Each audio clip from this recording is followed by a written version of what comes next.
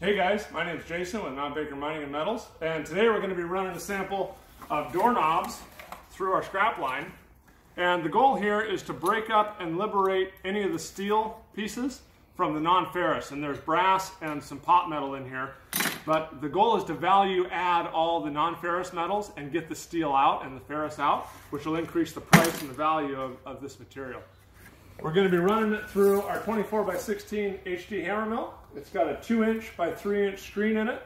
The material is going to get crushed, fall onto this conveyor belt, come up under the cross belt magnet where it's going to pull off the non-ferrous fraction into this barrel. And then all the non-ferrous and non-magnetics are going to come off the end of this belt into this box. So we'll get this started and see how it goes.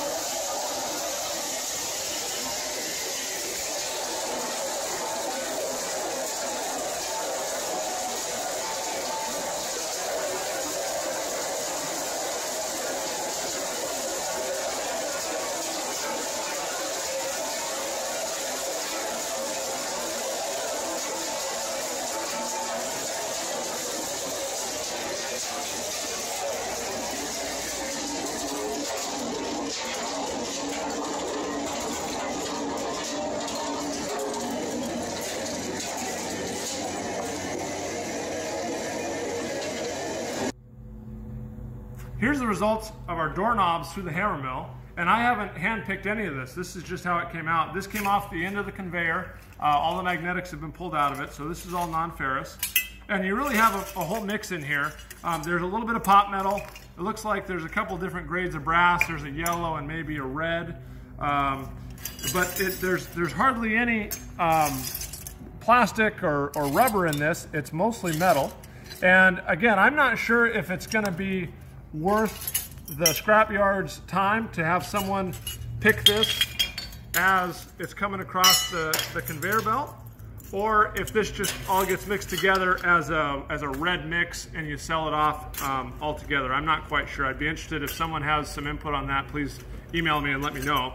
But then this is the ferrous fraction. This is everything that was pulled out by the cross belt magnet. There is a significant amount of weight here. There's probably more than half of the weight is in the ferrous. But my thought is that when you clean the ferrous from the non-ferrous, that this pile actually makes up in value what the doorknobs were worth as a whole piece. So there's the results from our test. Hope you guys enjoyed the video. If you have any comments or questions about what you saw today, please let us know. You can find our phone number and email in the description below. So thanks for watching, and we'll see you on the next video.